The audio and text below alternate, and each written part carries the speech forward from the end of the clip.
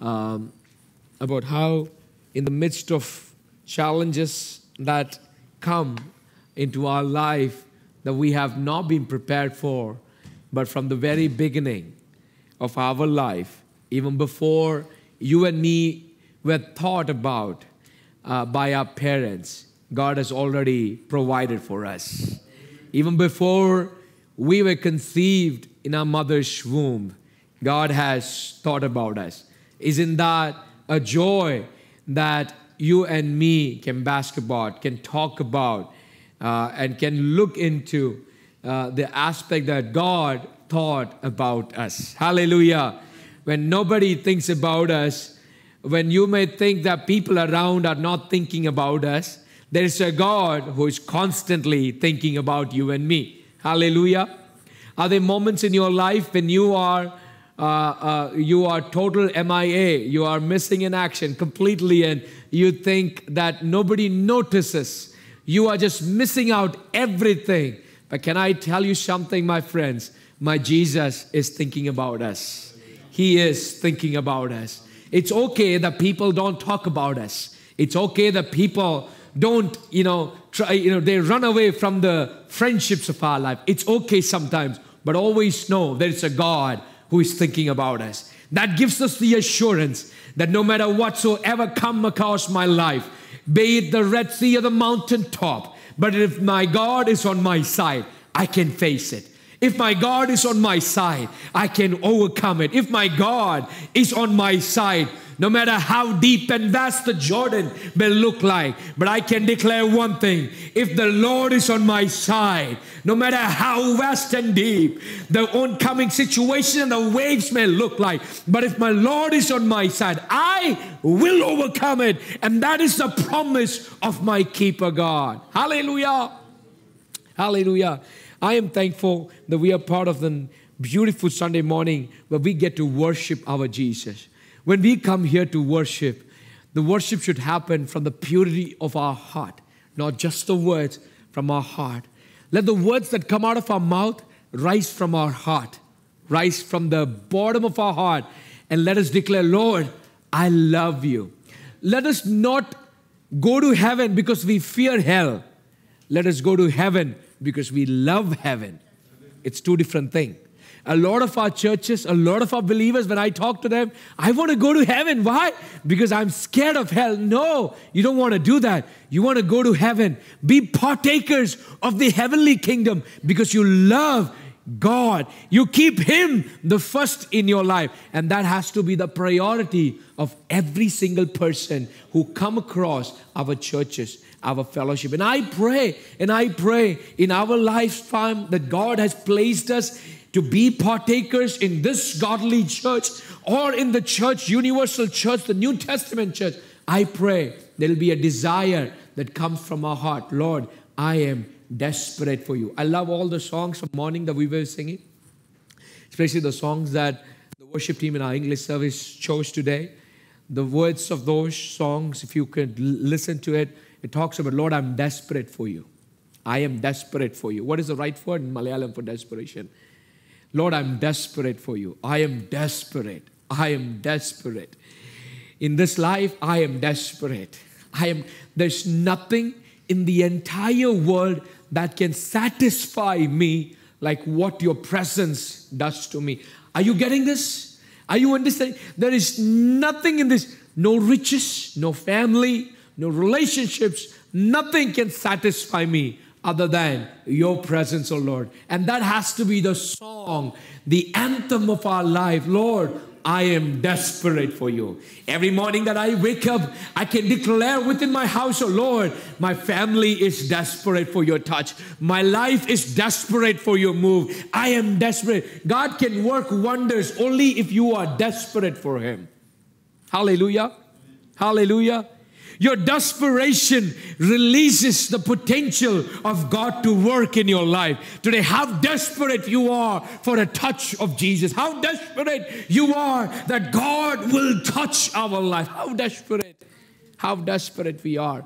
As you sit under my voice today for the next couple of minutes, I pray that as we return from this church, we are not just ending our worship and returning back, but we are continuing our worship and we are going out of this church. Are you trying to understand this? A lot of us, we make up schedule, 9 o'clock to 12:30. I'm going to be at Zion Church. I'm going to worship Jesus. Yes, that is good. That's the corporate worship. We all worship together here. But when we finish our Ashriwadam and you walk out of this church, I pray and I humbly suggest that we continue to be in the presence of our Master. We continue to take the worship atmospheres from here into the hallway and outside in our parking lot, and as you drive to your restaurant or your homes and your families, I pray that we continue to be in that worship atmosphere. And that is what a Christian church should look like. Are you trying to understand this? That is what a Christian church should look like. We wait for a Sunday to gather here to meet with our friends and fellowship with everybody. That is true. That is really good. But even after we finish, we walk out. We continue to be in the presence of Jesus. Otherwise, the name Christian that you put in your application forms doesn't make sense. It's just a name that you give, that you belong to that group. That's it. It has to be a life that we live. I mess up. We mess up. That's where we look into the promise of the scriptures. James chapter 5 is the last chapter that I want to look into as we are looking in the book of James. I want to finish off with James chapter 5 here, as today marks the last message from the book of James that we were looking in. Next week onwards, we're looking into the advent, the coming of Jesus Christ, and we're looking into the death and the resurrection, and I want to go into a more deeper study on that. But today, as we close with the book of James chapter 5, I want to bring your attention towards James chapter 5, verse 16, and the part B of 16. James chapter 5, verse 16. If you can put up on the screens, let's read it together. If you have your Bibles with you, whatever Bible you have with you, please turn that with me or read it together. Let us read together. Can we all read it together? If you have your Bibles, whatever Bible, whatever language you have, let's read it together. Therefore, confess your sins to one another and pray for one another that you may be healed. The prayer of a righteous person has great power as it is working. As it is, the prayer of a righteous person has great power.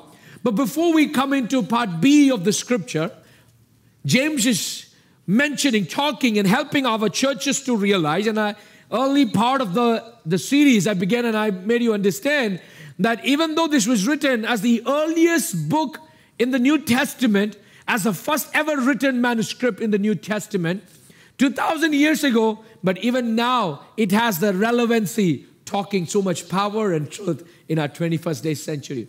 Part 1, as we read that scripture, it talks to us, therefore confess your sins to one another and pray for one another. Can I tell you something? We are in a time and age, even within our churches, that we cannot actually confess our sins with one another because we have lost confidence with people. The moment you confess your sin with your pastor or your friend or your mentor within our church, what happens? It just spreads like worldwide radio. They just write a blog about the sins you have committed about your life. But what is James trying to help us understand here? In the New Testament, James is writing the scriptures and letting people know, you know what? When you come to church, have people where you can confess your sin to one another so that the brother or sister you're talking to will help you stand faithful in the sight of the Almighty God. We have missed that in the 21st day century.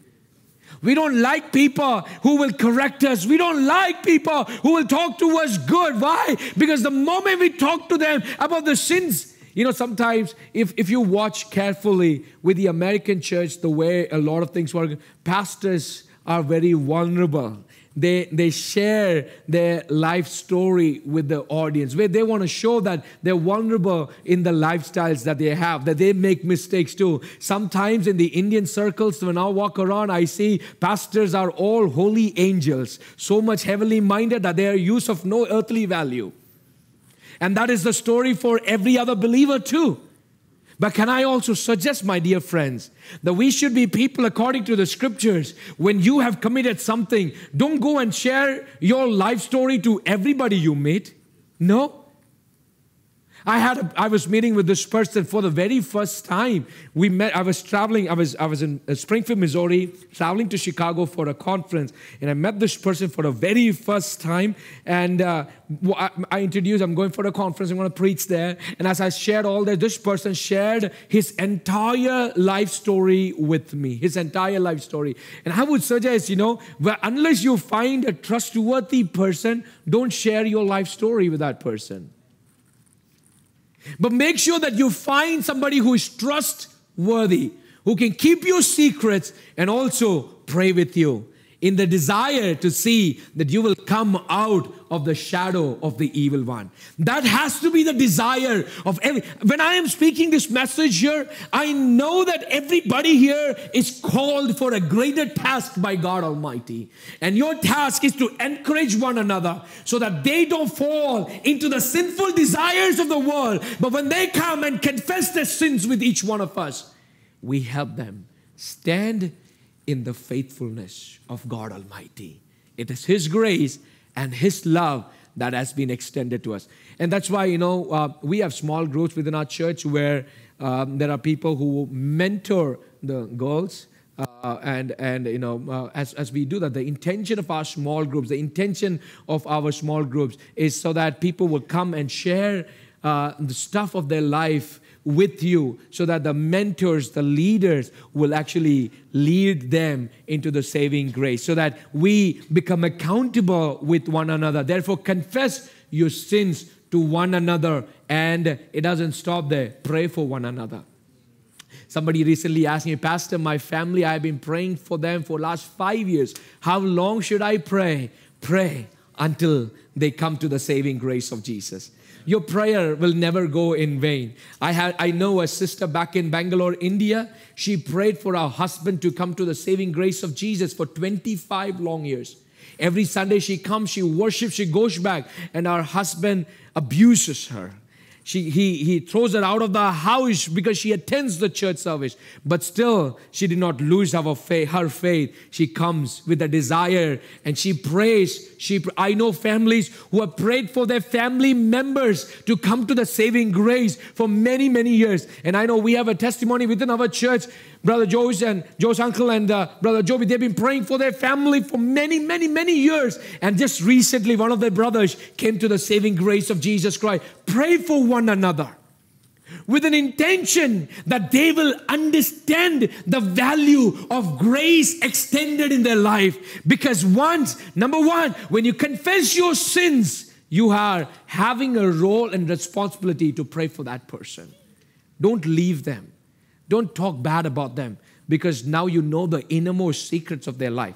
Don't talk bad about them, because now they have shared the most vulnerable parts of their life with you. But be on their side.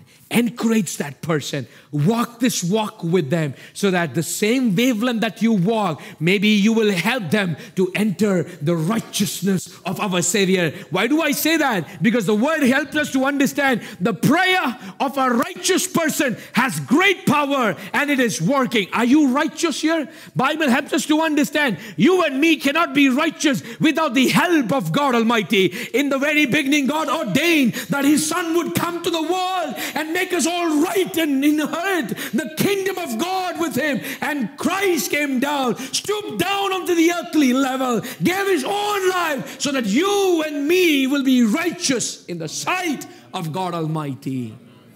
To make us right with God is what is righteousness about. To make us right with God. All of us may think, am I right with God?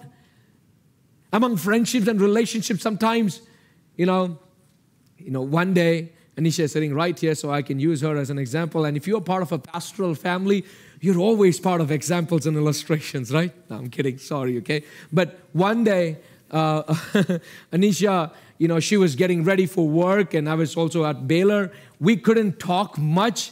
I was getting ready, and she got ready, and she left immediately. I drank the chai that she made, and I didn't even smile at her. I didn't even say anything. And I left immediately. After some time during lunchtime, because I have not messaged her or anything, she calls me and she asks me, is everything okay? Like, is there anything wrong? Is everything okay? She wanted to know if everything was fine between us. Right? See, that's how when in the relationship that God has placed, that God has given you people in accountable of, sometimes there are moments of when you have to intentionally ask, is everything okay between you and God? Is there anything in anywhere that I can help? Is everything okay in this relationship? Are you thinking that you can't do it? Are you thinking that you are now fit for it? The grace of Jesus Christ extended for us makes us right with God. That is what righteousness means. We were all partakers of the sin that Adam and Eve has made.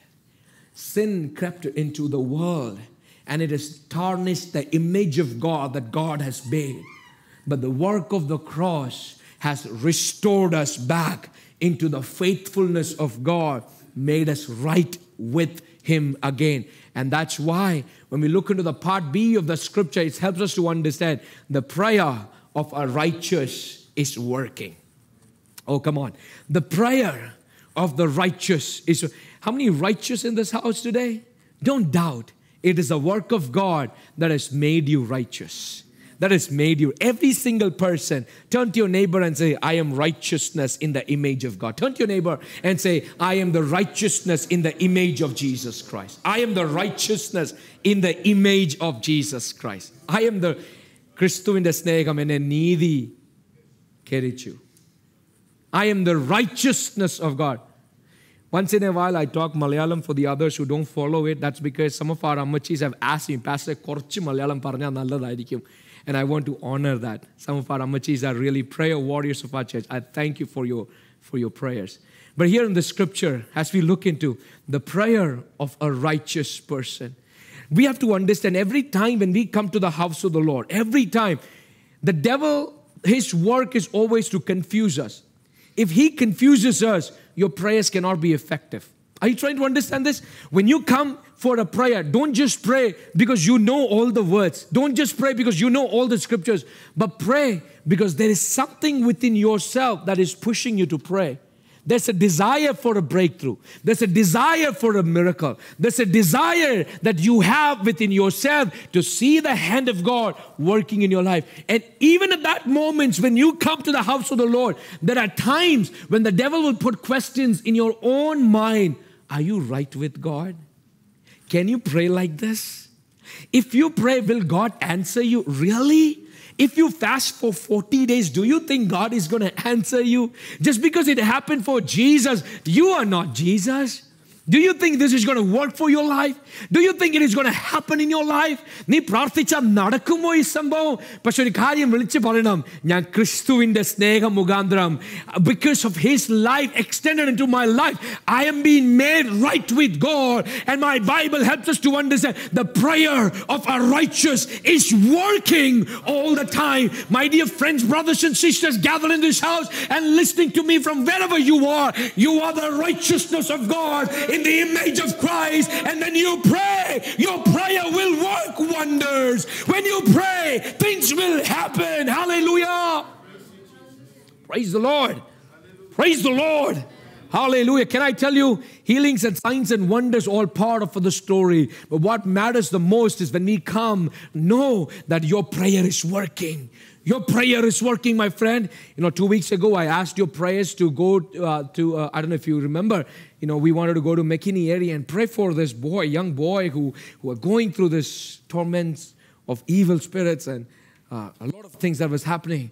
We prayed. The sister just messaged me 2 days ago, and she said, Pastor, after that prayer of your church folks, my son has slept through the night. Isn't that the story of miracles? He was waking up 3:30 every morning, cutting himself with knife and throwing the entire house in chaos. But can I tell you, we walked into that home and I knew there were some people who were praying for us. We walked into that home and today they say that their son is sleeping through the night. Why? Because the prayer of a righteous is working. The prayer of a righteous. Are you a righteous person in the sight of God? Your prayer is working. Your prayer is working. Brothers and sisters, every time understand, when you pray, don't doubt. Your prayer will work wonders. Oh, come on. You may not see the answer immediately. That does not mean my God is not working. He is working. He is working. His delay is not the denial. He is working.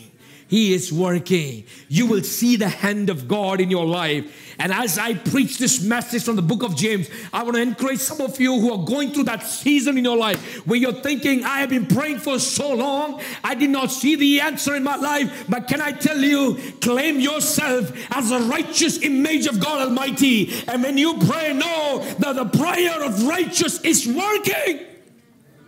I like the scripture, the next verse. Let's look into that. As time runs real quick, let's look into the next prayer. Elijah, the next scripture. Elijah was a man with a nature like ours. I love it. Elijah was a man with a nature like ours. What is James trying to help his beloved people there? You have to understand the background of the scripture. What is James trying to help? James is trying to help them understand. You know what? You talk about all these saints. You talk about all these people who have done greater things. Sometimes people, there was a sister in my church, old church, She used to come every single day and she has a new problem on a Sunday. Every single day, she has a new problem. Really, honestly, I'm telling you. And as a 16, 17-year-old, I go to my church and I am standing there to pray. This sister comes to me and she said, Pastor, today this is the problem. She was a problem sister. This is the problem. And she has some problem. Next Sunday, she has another problem. And in short, her problems were if a glass falls down from the kitchen top, that is a problem for her. That is just a summary that I wanted to give. If a glass just falls down from a countertop, that's a problem. She wants a prayer for that, right? One day I was tired. 7 months, I was praying. Every Sunday she comes, pray. I like praying too. I prayed. One day I realized, why don't I teach her how to pray? Are you trying to understand this? Praise the Lord. Why don't I teach her? And I said, sister, I'm not going to pray for you today, but I want you to pray for yourself.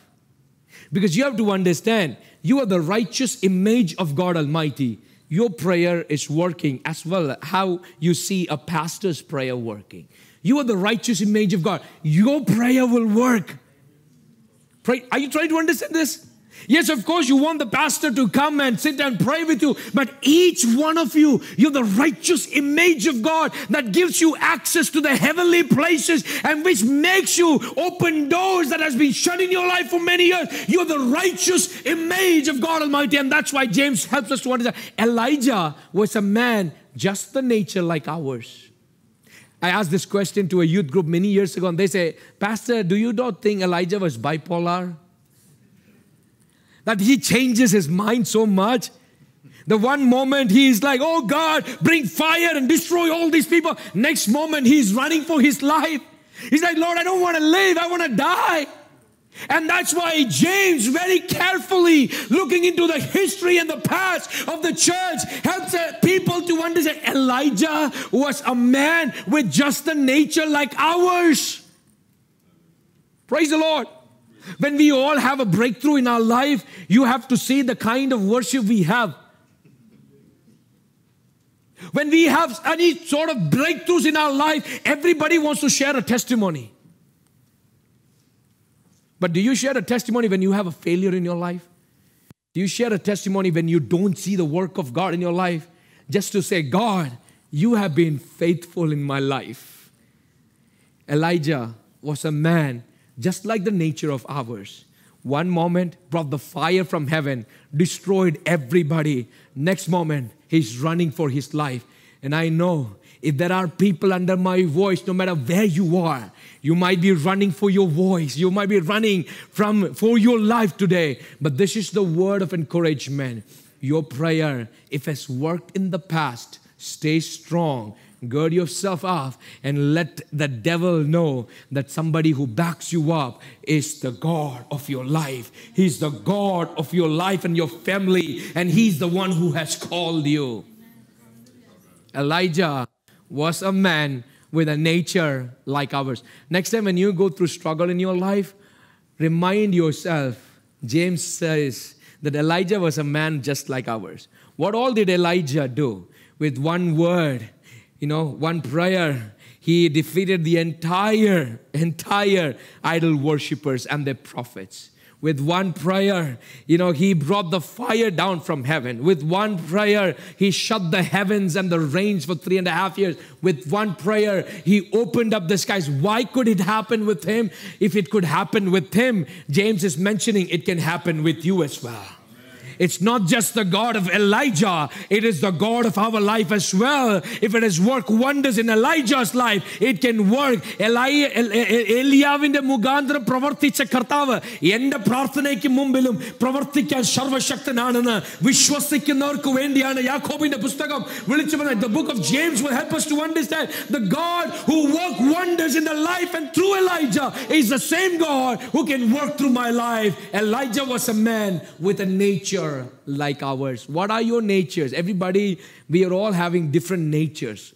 All our personalities are so different. Some people need 5 minutes to boost up in their faith. Some people, the moment you walk into church or the moment you see a struggle, you're ready to face it. Some people, the moment you see a struggle, you run away from it. Everybody's nature is different. And all of this sums up into the lifestyle of Elijah. When you read through the story of Elijah, it just sums up there. Look into the life of Elijah. Look and read through the life and glean and understand the nature of yours is the nature of Elijah, and we can understand one thing, the truth in that entire chapters. If the God Almighty could work for Elijah, He is the same God who works for us.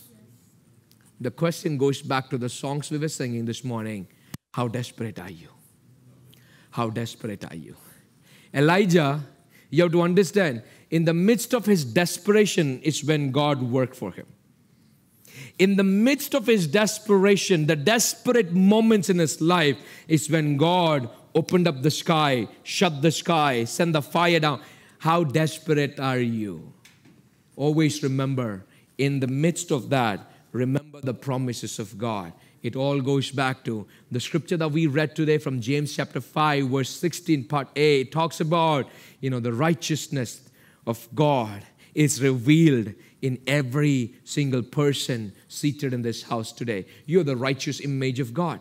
And next time when somebody comes up to you to ask for a prayer, listen to what they are confessing. Listen to what they are sharing with you. Pray with a burden that you will see their life will change. Are you trying to understand this? Pray with a burden that their life will change. We can all complain about things. We can all complain. But how much are you ready to pray? We can all complain about what is not good. But to make things what is not good, how much are you ready to pray? If you don't pay a price, you don't see the result. Anybody who has paid the price to the scriptures, we see not just the scriptures, not just the heroes of the scriptures, but also the people that have gone before us, people who have paid a price, have seen the hand of God working. We can all complain about things, but how much are we ready to pray? But before you pray, understand you are the righteous image of Jesus Christ.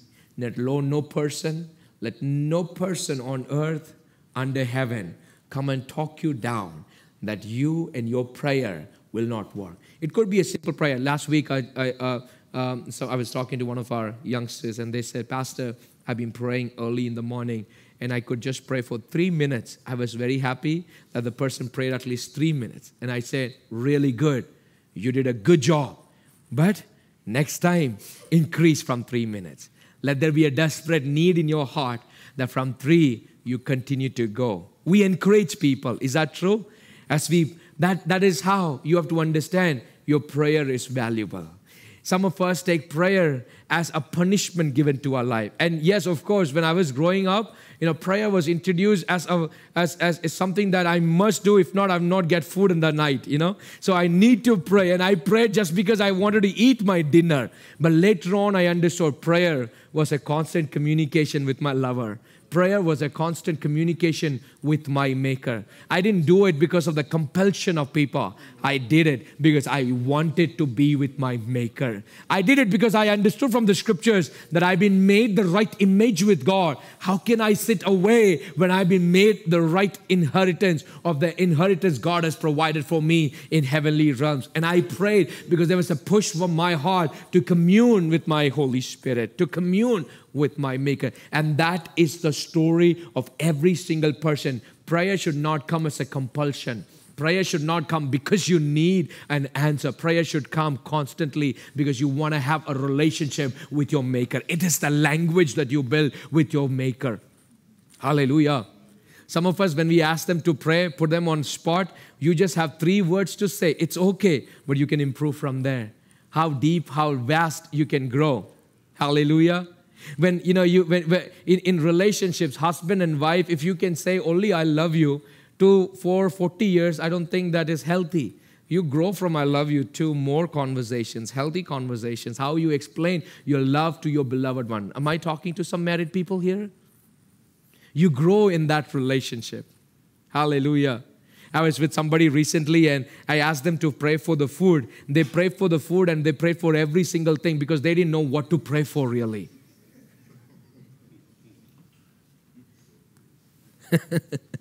Some people intentionally, I don't ask them to pray for the food because I know it won't stop immediately. They go all over the place but the food. Know your real place in prayer. We are missing that out. Know your real place in prayer. You don't pray as a slave, you pray as a son. You don't pray as a slave, you pray as a son. Why? Because this is the constant communication you have with our Maker. James is helping us understand. I know these words can go in different formats, but James is helping us to understand. Elijah was a man, just the nature like ours. Some of you are hot-headed. Some of you are cold-headed. Some of you are really aggressive and stuff. Some of you are not. In all of this, it all sums up to how Elijah was. Elijah prayed, things happened. You pray, things will happen. Can I have the worship team behind me? When you pray, things will happen. The prayer of fervent people. I want some prayer warriors in churches to rise today. When I was preparing this message, the Lord was pouring so much into my heart. The Lord was talking so much that you need to raise some prayer warriors. It's not that we don't have prayer warriors. We have prayer from morning 5 o'clock that happens, 5:30 that takes place in our church.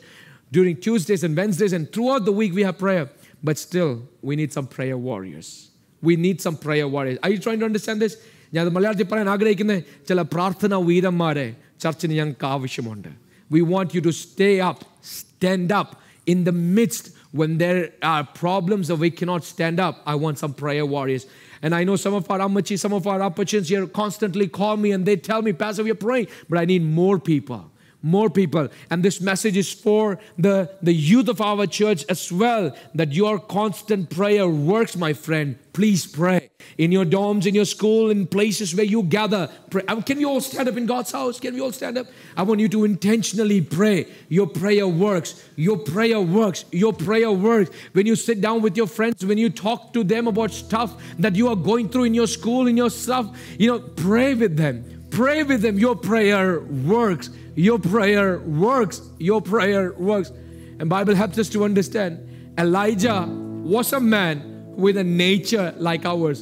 But he prayed fervently that it might not rain. And for 3 years and 6 months, it did not on earth. Why? Because in the desperate moment, he realized his position in prayer. And he prayed a fervent prayer. Today, I'm challenging some of our folks here. Find people that you can pray for. Find people that you can pray for. Find people that you can pray for. Because your prayer is valuable. We're all busy in our own stuff. We go for a 40-hour job. We try to make it 60 hours if possible for the extra paycheck. All that is good for the life of your family. But don't forget, the main fact of it is that pray for one another is scriptural. Pray for one another is scripture. When you find somebody who is going through real stuff of their life, understand the God of Elijah is your God, and He works the same wonders through your prayers. Shut those doors that have been opened in their life, the doors of distraction that has been opened in the life of some of our people. Let it be shut forever. In the power and anointing of Elijah, speak life into those situations. Let it say, I shut it out. How desperate are you today? As you sing that beautiful song behind us,